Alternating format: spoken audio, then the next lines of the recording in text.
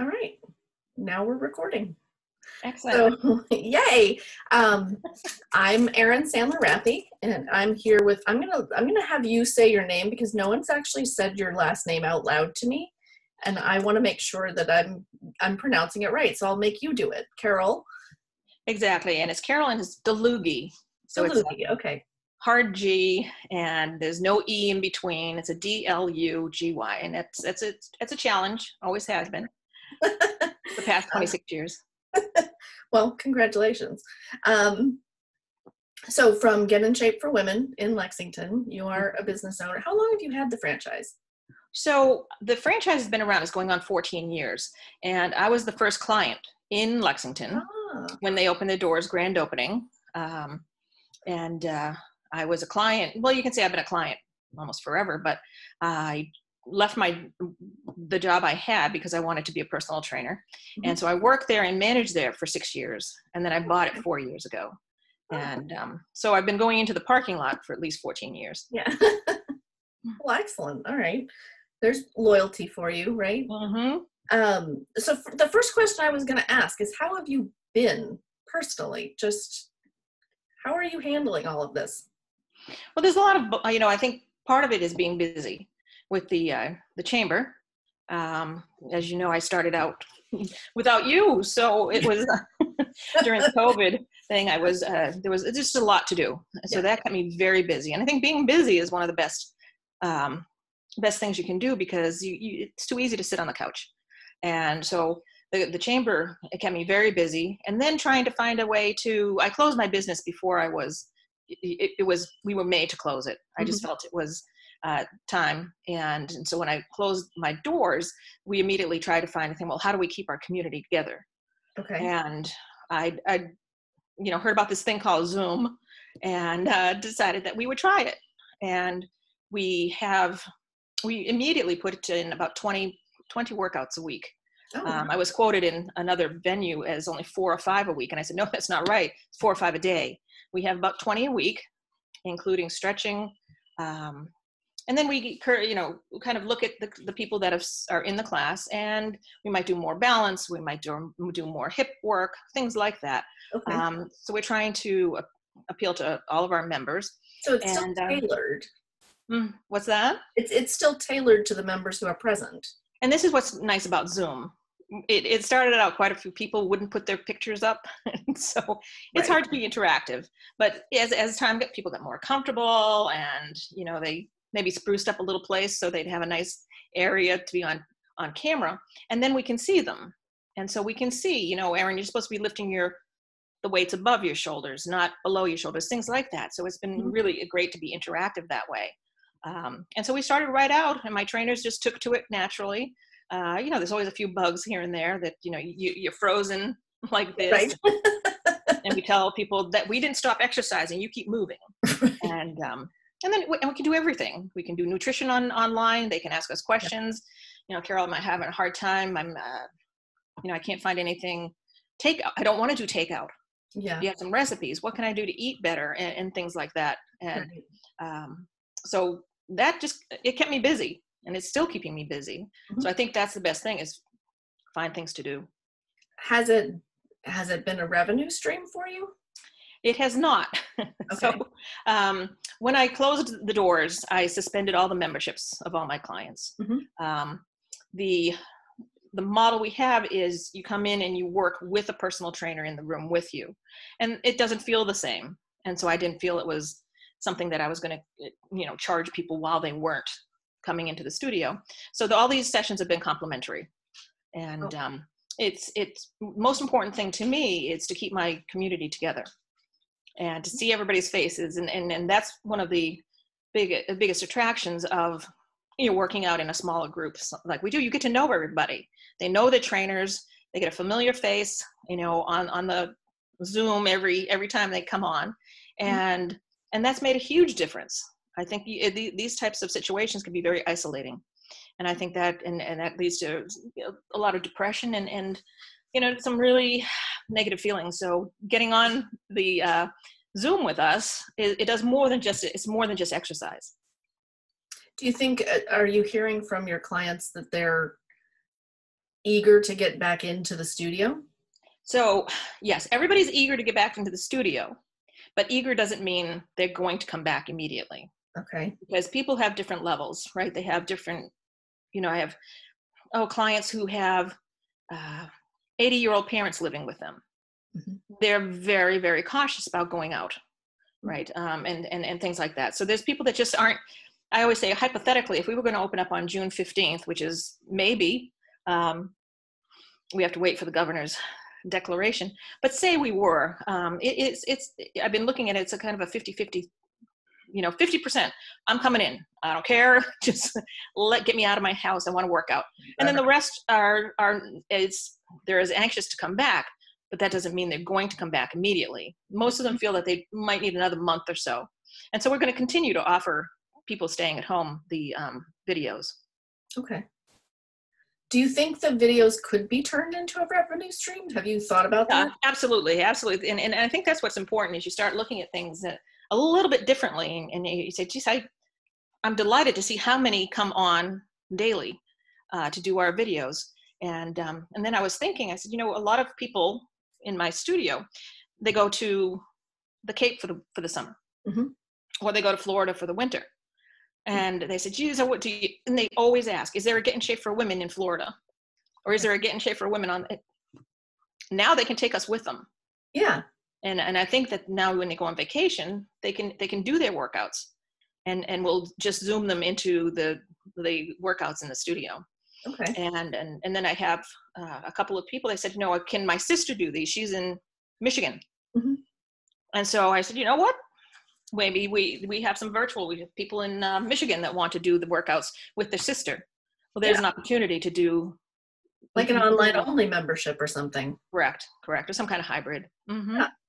Because I gotta tell you, my kids are enrolled in karate, and it's quite similar challenges, right? And they've done their Zoom karate all the way through. And the studio, I love the studio.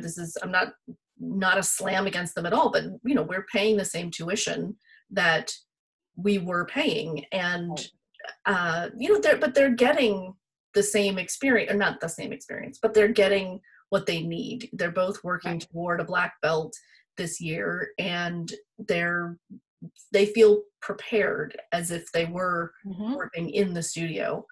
Right. And we just have to think about, right now we have to remember that people they don't have a TRX or some big machines in their basement, right?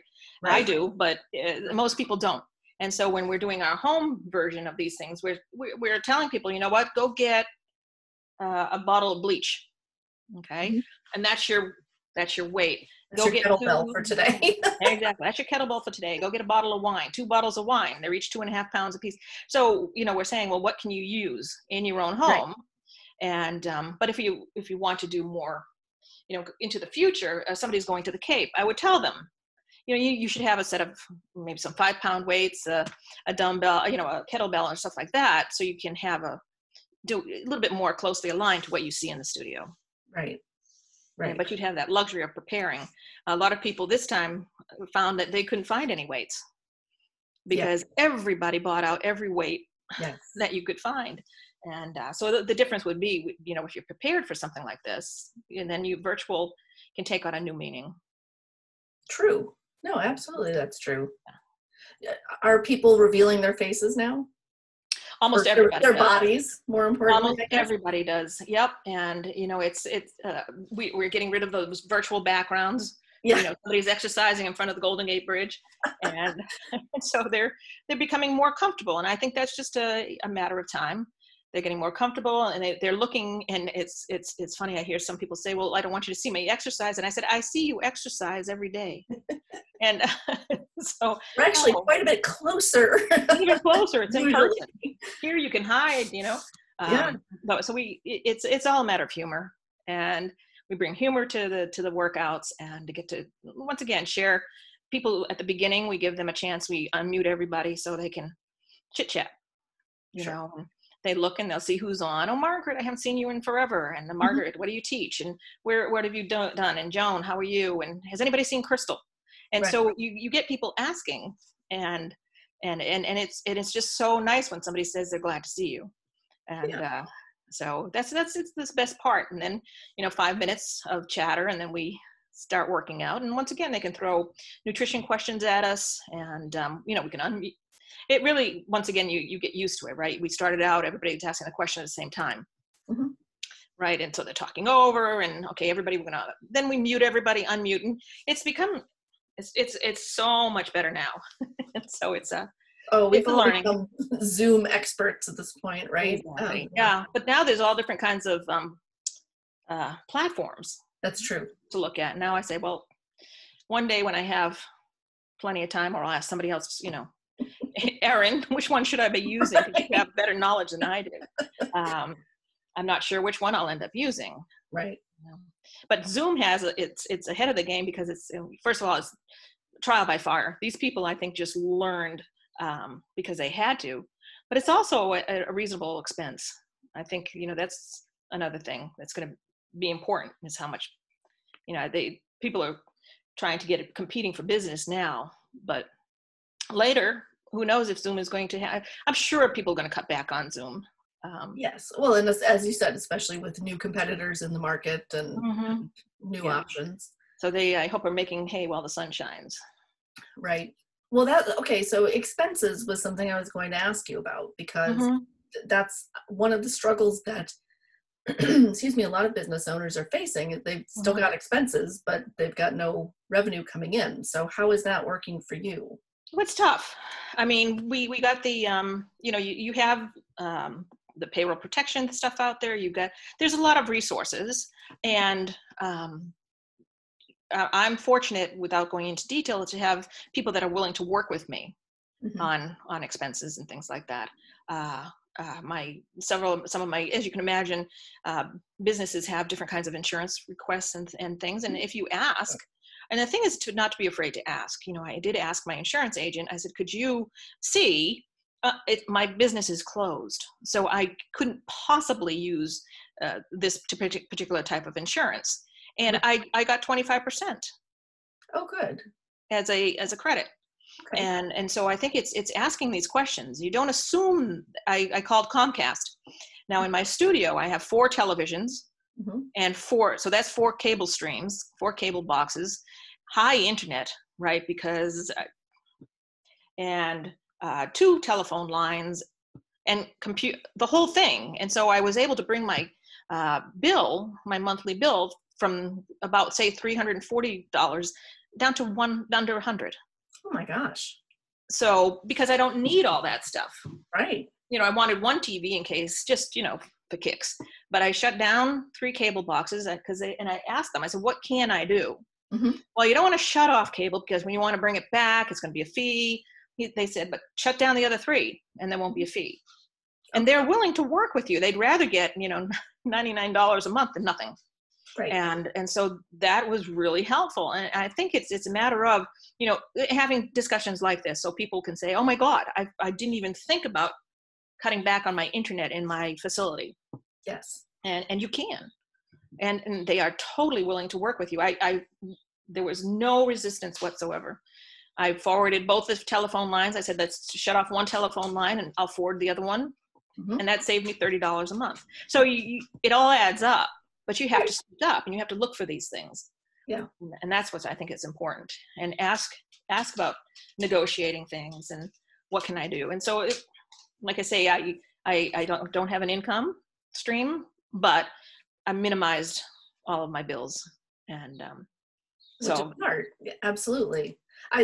From what I have seen, and granted, I've been in this job now for like 5 weeks, but what I have seen talking to members seems to be that the businesses who are faring best are businesses doing exactly what you've said, taking care of customers and making them feel that you're still there for them and you still want to deliver service to them, and being very active, not, as you said, not waiting for things to shake out or waiting to see what comes. But I mean, we all have to do that, but taking an active role in minimizing expenses, seeing what programs are available, coming up with new ways of interacting with their clients and so forth.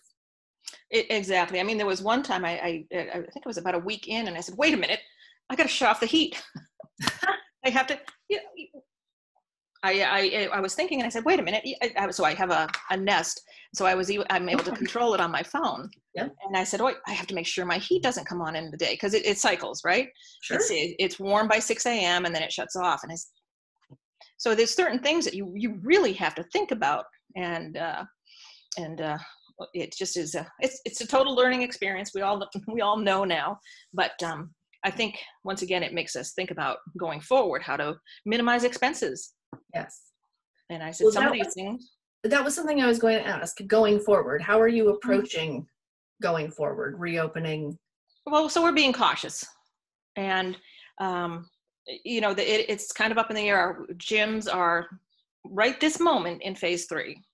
Right. When is phase 3?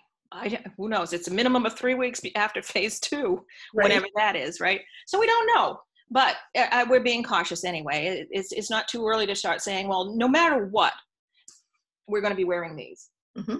Okay, so we have to start building a list of protocols. I have a supply of 80% hand sanitizer, 80% alcohol, which does a number on your hands, but you know, it's what we have to have. I'm fortunate. I have 3 doors in my studio, so one will be in and one will be out. Okay. And so we're saying, okay, how does that work? And instead of an hour workout, we're doing 45 minutes on strength training, so that we have 15 minutes to prepare for the next group. Okay. And how do you do cardio? I think cardio is very difficult in a mask, and so maybe I don't think we will be doing cardio. Mm-hmm. And there's no fans. So that you can't use fans because it just blows air into the person behind you. Yeah. And then you start thinking about it. We have an Aerodyne bike, which is just a giant fan. So I said, oh my God, we can't use that either.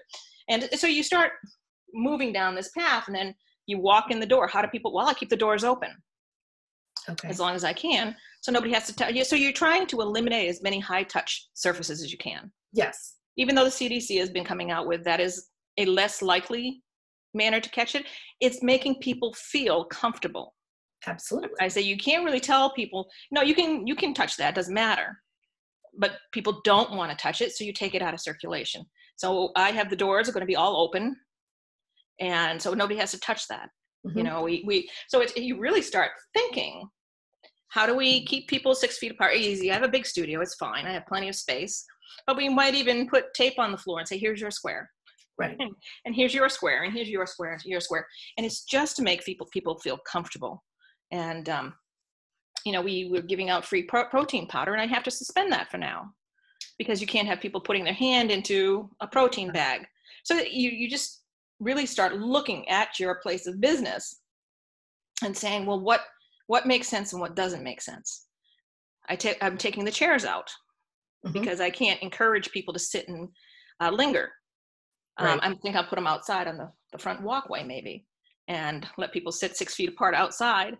But, and the more we take out of the studio, the less we have to clean as well. True. Once again, my trainers are going to be responsible for sanitizing in between classes. Mm-hmm. And you'll be able to do that best if you have less stuff to do. Mm-hmm. So, but we are fully... I think through the entire chain of interaction of someone walking into your studio, and every minute that they're there, what will they be doing and what then needs to be altered? So one of the biggest things is once again, we want people to feel, what the biggest thing is once again, my goal is to make it seamless, so that you look at things and you say, oh my God, it is so clean in here. There are so few, so you need to be able to see a change. Right. But it needs to feel like the same old place. Do you know what I mean? It needs to feel, so the thing that they're going to hear is, hi, Erin. It's going to be like this. Hi, Erin. Right. But it's once again, it's the interaction. It's the welcome back. It's so good to see you. And here, pick a square. We're going to do this. And we've got it down to that if you really want to, you can do your whole workout. And the only thing that touches something in my studio is your feet on the floor. Wow. Yeah. And, and we can give you a fantastic workout. And once again, because you're getting the workout, but you're also getting that human contact that we've been missing. Yeah. And yeah. So Without it any actual physical contact, just. That's right. No physical contact. But, the trainers are very skilled too, and saying, you know what, your knees aren't in the right place. And look, do what I'm doing. And Right. so we're going to be their mirror. Yeah. And so we don't have to touch anybody. Right. And so it's surprising. And then, like I say, the more you listen to people, you pick up all these nuggets. You're not supposed to have a shared water cooler. Okay. So we're supposed to shut down our water coolers because people take a drink and then they put their bottle up against and press the spigot thing. So we're being careful telling everybody, bring your own water, and we'll have a supply of, small water, disposable, but we don't like to do that either because plastic, but it's trade-offs. I mean, we're all having to adjust in different ways to those kinds of trade-offs. You can't bring your own bag to the grocery store anymore, right? That's right. And we had worked really hard to get people into that mode, and now we have to say, actually, stop doing that, and we're going to go back to the paper bags. Exactly. Who knew? That was unexpected. So now, put your mask with your water bottle, fill it up, come on in. But once again, who doesn't have a mask and who doesn't have a water bottle?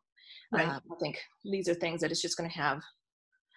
It's going to be habit, and I think it's going to be a habit for a while. How are you communicating that to your clients? Well, I'm in touch with them a couple times a week.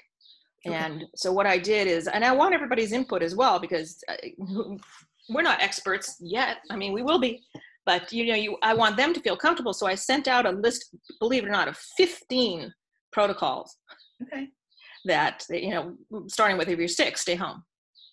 Of course. Bring your own water bottle. Things like that you think are obvious, but I don't want any. No, if you're sick, you stay home. But 15, and I sent it to them a few days ago and asked, am I missing anything? Because I want them to be part of this, so they can say, you know what? No, Caryl asked, and I couldn't think of anything else. And so, if somebody does, absolutely, we're going to add it to the because I want everybody to feel comfortable, and everybody has different.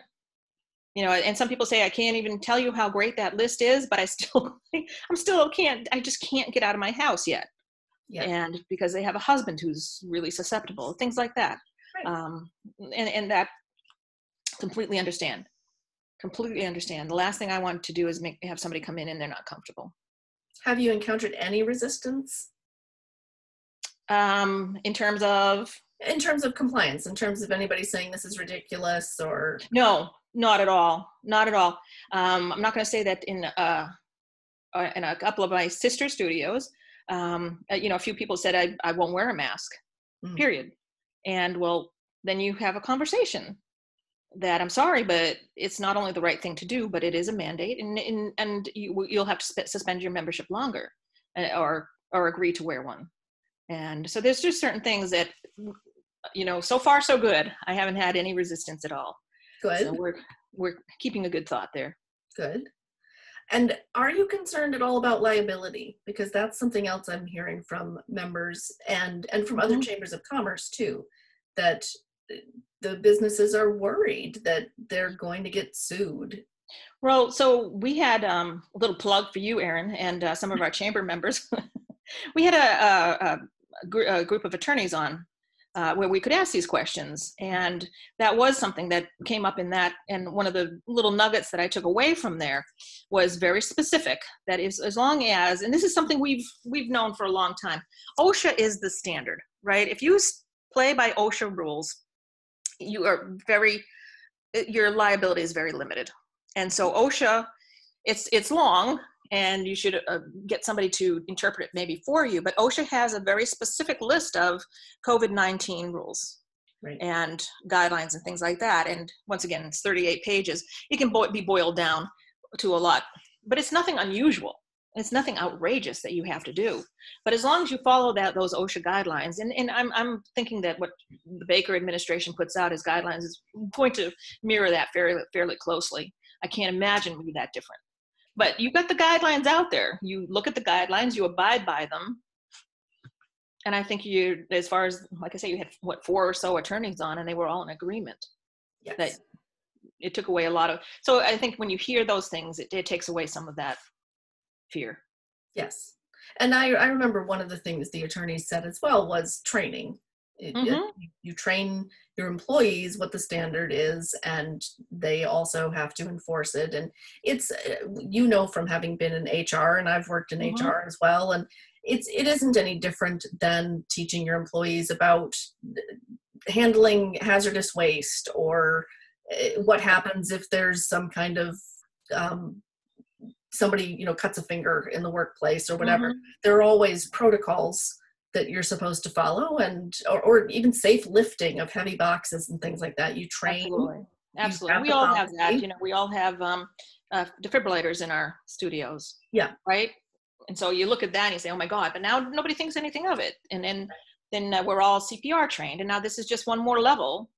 And it's just a matter of fact. And once these things are put out there and people have the right tools, Yes. it all works. It'll be fine. Well, I'm very glad to hear that you're so hopeful. I remember at the very beginning of all of this, I was talking to a friend of mine, and she said, "How are you doing?" I said, "I'm fine. We're fine. My family's fine." Mm-hmm. And she said, "Oh, it's such a relief to hear somebody say they're fine." Especially at the beginning, everyone was very bewildered and not sure what was going to be coming. And Mm-hmm. I'm very glad to hear that you're hopeful. You're taking Oh, this as absolutely. an opportunity, I think. It's an opportunity. Is it something that I wish we didn't have to do? Of course.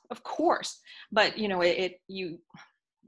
I think you have to look at a big picture, and a big picture and say, it happened.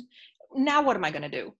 And Right. I think, there's a certain energy that you have to drum up and say, well, what am I going to do? Do I have a good community to go back to? I do.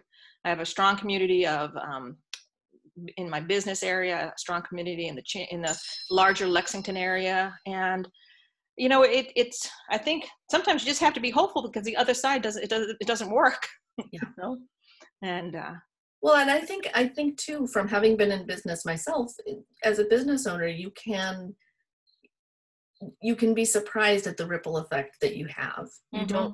You don't always stop and think about the impact you're having on all of these people, but just your studio interacting with your clients, they're very loyal, and you've been Mm-hmm. communicating with them, and so that whole attitude is radiating out from you to them, and hopefully through them to other people.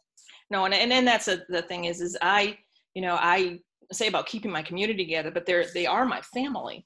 Right. And they give as much to me as I hope I give to them. And I can't wait to see them again and be back amongst my members and my family, and call them my fitness family. But they do so much for me. I always say I have the best job in the world. Well, that's excellent. I'm going to end on that note. I love that. Well, thank you, Caryl, for taking the time to talk with me, especially to kick this off, because my as pleasure. Happy to be doing this daily this week, and you were instrumental in helping me line up Joel Berman for tomorrow to talk about Berman's fine wines and spirits. So you can tune in and see that tomorrow. Oh, I'll be here. But thank you very much, and I will post this post haste. Excellent. Thank you, Erin. Thank you. Enjoy the rest of your day. You as well. Thank you.